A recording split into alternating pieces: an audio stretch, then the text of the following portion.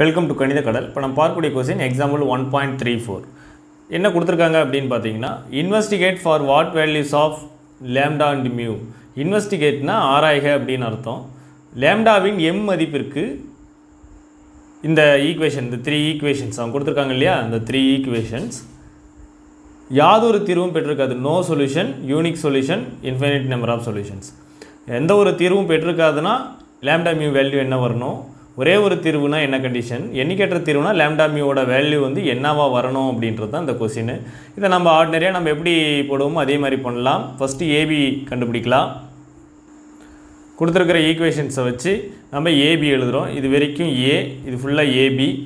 1 2 1 7 1 1 lambda இருக்கிறதுனால lambda mu 1 3 -5 5 அப்படின்னு நம்ம எழுதிக்கிறோம். இங்கே பார்த்தீங்கன்னா இசட்னுடைய கோஎஃபிஷியன்ட் லேம்டா, அதனால் லேம்டா எடுத்து எழுதுகிறோம். இங்கே மியூங்கிறது கான்ஸ்டன்ட், அப்போ மியூ இங்கே எடுத்து எழுதிக்கிறோம்.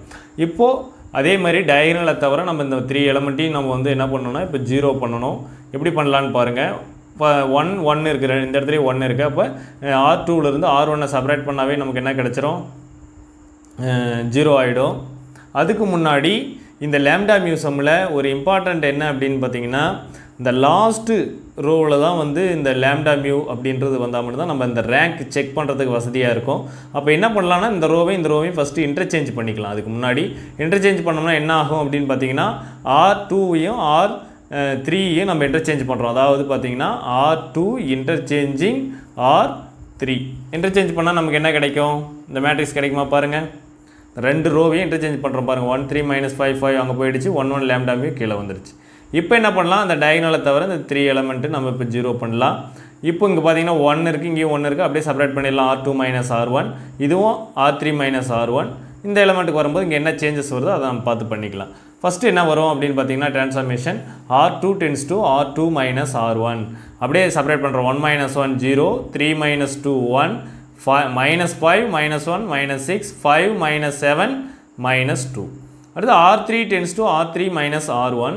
அப்போ R3 → அப்படியே செப்பரேட் பண்ணுறோம். 1 - 1 0, 1 - 2 -1, லேம்டா -1 லேம்டா -1. லேம்டாலேருந்து ஒன்று செப்பரேட் பண்ணுறோம். அப்போ லேம்டாலேருந்து ஒன்று செப்பரேட் பண்ணுறோம், லேம்டா -1. இது மியூ -7 செப்பரேட் பண்ணும்போது இப்போ பாருங்கள், டயகனலை தவிர எல்லாம் 0 ஆகிடுச்சு, ஆகலை. இங்கே -1 இருக்குது.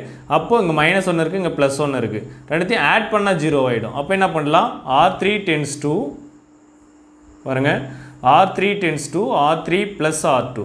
0 + 0 0, -1 + 1 0, லேம்டா -1 ஆட் தான் பண்ண போகிறோம். அப்போ லேம்டா -1 -6, அப்போ லேம்டா -7. அதாவது லேம்டா -1 இது கூட கூட்டிக்கணும். இங்கே இருக்கிறது என்ன இருக்குன்னா -6, அப்போ கூட்டிக்கணும். அப்போ லேம்டா -1 -6 லேம்டா -7.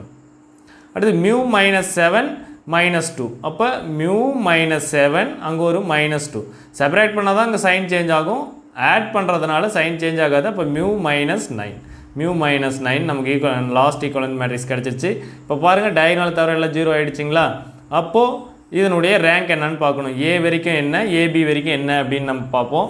அதுக்கு முன்னாடி இந்த லேம்டாக்கு என்ன வேல்யூ கொடுத்தா என்னென்ன ரேங்க் கிடைக்குது அவங்க கொடுத்த கண்டிஷன்ஸ் படி செக் பண்ண போகிறோம் பாருங்கள். ஃபஸ்ட்டு கண்டிஷன் வந்து நோ சொல்யூஷன், தீர்வு இல்லை அப்படின்னா லேம்டாவுக்கு என்ன வேல்யூ வரணும். தீர்வு இல்லை அப்படின்னா இது வரைக்கும் பார்த்தீங்கன்னா ஏ, இது ஃபுல்லாக ஏபி. தீர்வு இருக்கக்கூடாது அப்படின்னா இது 2வும் இது 3யும் வரணும். அப்போது எப்போ 2 இது 3 வரும் அப்படின்னு பார்த்தீங்கன்னா, இது 2 ஆகணும்னா இந்த பிளேஸ் 0 ஆகணும். 0 ஆகணும்னா இங்கே 7, லேம்டாவுக்கு 7 கொடுத்தீங்கன்னா 0 ஆகிடும். அதான் லேம்டாவுக்கு 7 கொடுக்குறோம். இப்போ லேம்டாவுக்கு 7 கொடுக்கும்போது 0 ஆகிடும். அப்போ ஏவினுடைய ரேங்க் பார்த்தீங்கன்னா 2த்தில் மட்டும் தான் நம்பர் வரும். இங்கே 3மே 0 ஆகிடும். அப்போ 2. அப்போது இது 0 ஆகக்கூடாது. ஏன்னா ஏபி 3 வந்தால் மட்டும்தான் நம்ம என்ன பண்ண முடியும், இது நோ சொல்யூஷன், தீர்வு இல்லை அப்படின்னு சொல்ல முடியும். அப்போ மியூக்கு கண்டிப்பாக என்ன வரக்கூடாது அப்படின்னா 9 கொடுக்கக்கூடாது. 9 கொடுத்தோம்னா 9 - 9 0 ஆகிடும். அப்போ மியூக்கு 9 தரக்கூடாது. அதனால தான் மியூ ≠ 9. வேறு எந்த நம்பர் வேணாலும் தரலாம், அதனால் இங்கே நம்பர் தான் வரும். அப்போ மியூ ≠ 9. இந்த கண்டிஷனில் rho of A is equal to 2, rho of AB is equal to 3. Therefore, both are not equal to. Rho of A not equal to rho of AB. Therefore, தீர்வு இல்லை, no solution. இப்போ அடுத்த கண்டிஷனுக்கு வரோம். அடுத்த கண்டிஷன்னா unique solution, ஒரே ஒரு தீர்வு கிடைக்கணும். ஒரே ஒரு தீர்வு கிடைக்கணும்னா என்ன ஆகணும் அப்படின்னு பார்த்தீங்கன்னா, அந்த லாஸ்ட் ஈக்குவலன்ட் மேட்ரிக்ஸில் இது வந்து 3 ஆகணும். அதாவது ரெண்டுமே 3 ஆகணும். அப்போ ரெண்டுமே 3னா இந்த இடத்துல நம்பர் வந்தாவே ரெண்டுமே 3 ஆகும். இப்போ இந்த இடத்துல நம்பர் வரணும்னா கண்டிப்பாக லேம்டாக்கு என்ன தரக்கூடாது, 7 தரக்கூடாது. ஏன்னா 7 தந்தோம்னா 0 ஆகிடும். வேறு நம்பர் கொடுத்து 7 தவிர வேறு நம்பர் கொடுத்தா மட்டும் தான் நம்பர் வரும். அப்போ நம்பர் வரும்னா இதுவும் 3 ஆகிடும், இதுவும் 3 ஆகிடும், இதுவும் எல்லாமே நம்பர் வந்துடும். அப்போ ஏவுக்கும் ரேங்க் 3 வரும், ஏபிக்கும் ரேங்க் 3 வரும். அதனால தான் நம்ம என்ன பண்ணியிருக்கிறோம், லேம்டாவுக்கு யூனிக் சொல்யூஷனில் 7 மட்டும் தரக்கூடாது. ஏன் 7 கொடுத்தோம்னா இங்கே என்ன ஆகுது பாருங்கள், 0 ஆகிடுது. அப்போ 0 ஆச்சுன்னா 3 வராது. ஏன்னா ஒரே ஒரு தீர்வுனா 3 வரணும் ரேங்க்கு. அப்போது 7 கொடுக்கக்கூடாது. மியூக்கு நம்ம எந்த வேல்யூ வேணாலும் கொடுக்கலாம், 0 கூட கொடுக்கலாம். இங்கே 0 ஆகிறதுனால நமக்கு பிரச்சனை இல்லை. இங்கே 0 ஆனாலும் அதனுடைய ரேங்க் ஏபிக்கு 3 தான். ஏன்னா இங்கே ஒரு இடத்துல நம்பர் வந்துடுது இல்லையா, அதனால் 3 ஆகிடும். அதனால் மியூக்கு பிலாங்ஸ் டு ஆர் ஏன் போடுறோம் அப்படின்னா 0வும் வரலாம், வேறு நம்பரும் வரலான்றதுக்கோசரம் மியூ பிலாங்ஸ் டு ஆர் அப்படின்னு போடுறோம். அப்போ வந்து ரோ ஆஃப் ஏசிக்கும் ஏபியும் 3 வருது. அப்போ ஒருங்காமையோட இது consistent, it has unique solution, ஒரே ஒரு தீர்வு உண்டு. அடுத்தது என்ன அப்படின்னு பார்த்தீங்கன்னா இன்ஃபினிட்லி மெனி சொல்யூஷன்ஸ். எண்ணற்ற தீர்வு எப்போ கிடைக்கும், எண்ணற்ற தீர்வுனாவே ரெண்டுமே 2 2 வரணும். அப்போ 2 2 வரணும்னா இதுவும் 0 ஆகணும், இதுவும் 0 ஆகணும். அப்போ 0 ஆகும்போது தான் ஏ வரைக்கும் பார்த்தோம்னா 2 இடத்துல மட்டும் நம்பர் இருக்கும். இது பாருங்கள் 0 ஆகிடுது.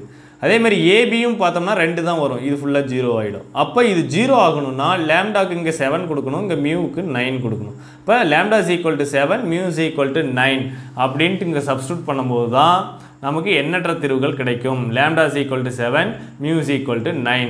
அப்போ row of A is equal to rho of AB is equal to 2, which is less than 3. less than 3னா மதிப்பிட வேண்டிய மாறிகளின் எண்ணிக்கை. இந்த கண்டிஷன் வந்தாவே என்னது, கன்சிஸ்டன்ட், எண்ணற்ற தீர்வுகள், அதாவது இன்ஃபினிட்லி மெனி சொல்யூஷன்ஸ்னு நம்ம சொல்லலாம். ஸோ இது மாதிரி எண் மதிப்புகளுக்கு அப்படின்னா இந்த கண்டிஷனில் 3 கண்டிஷன் நம்ம கான்செப்ட் வீடியோவில் போட்டிருப்போம்.